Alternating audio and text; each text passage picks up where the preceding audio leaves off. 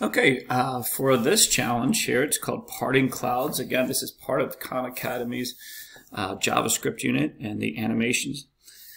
So as you can see here, what we're looking to do here, we're going to be creating an animation that almost looks like the start of The Simpsons, like where the clouds separate and the sun gets larger.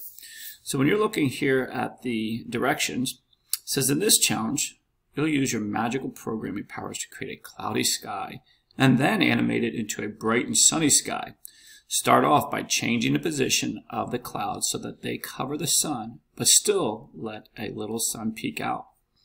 You can see the hint. It says try changing the value of the left x and right x variables. You guys can see this. So what's going on here? They have distinguished the left side of the clouds using the left x. So what you're going to do up here in the variable section, we're just going to cover a part of the sun here with these left x or the left clouds.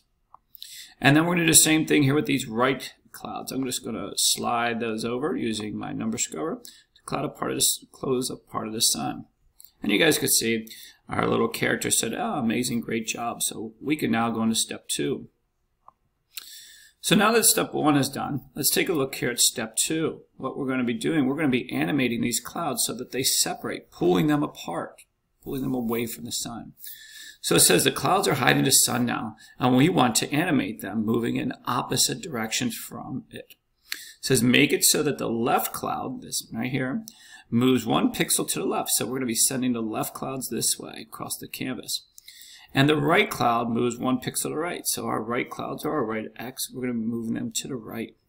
Remember, you can click the restart to rerun your program. Remember, right here is our restart.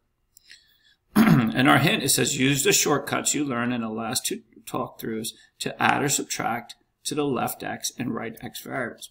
So remember, guys, we are animating the variables, okay? And the variables that we're animating here are our left x and our right x. Okay, so let's take a quick look at these. So I'm going to come down here to row, let's say 23, and I'm going to put an animation in. So I'm going to start off here with our left x variable or our left clouds.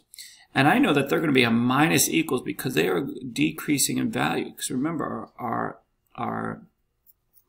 canvas is broken down into pixels, 0 over here on the left side, 400 over here on the right side for our x-axis. So I'm going to start off with left x, again, this is distinguishing our left side of the clouds, minus equals, and let's say 2. I'm going to move it a little bit faster and say left x minus equals 2 semicolon. And there you go. You can see my left side of the clouds move. Okay, pretty cool. So let's do the same thing to our right. So obviously, again, you can look up here at our hints.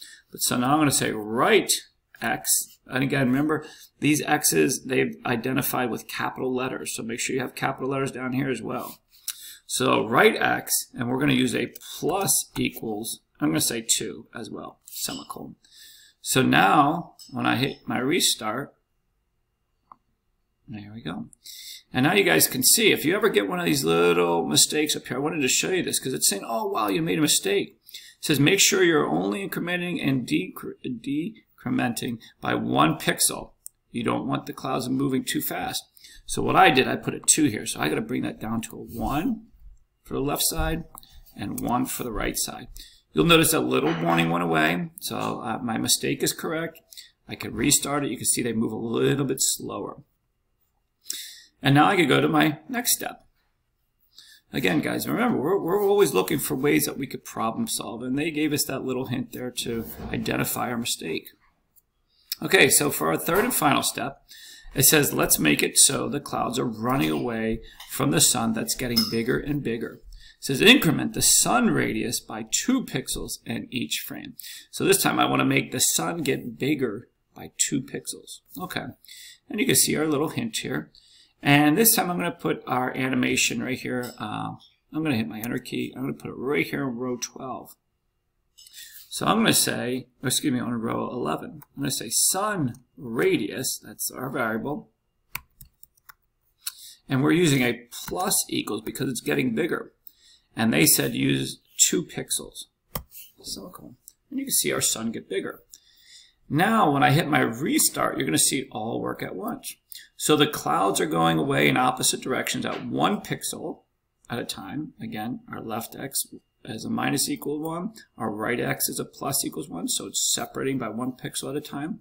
And then our sun radius, the sun, is getting bigger and bigger by 2 pixels at a time. And there you go. That's all it is. Hopefully you enjoy that.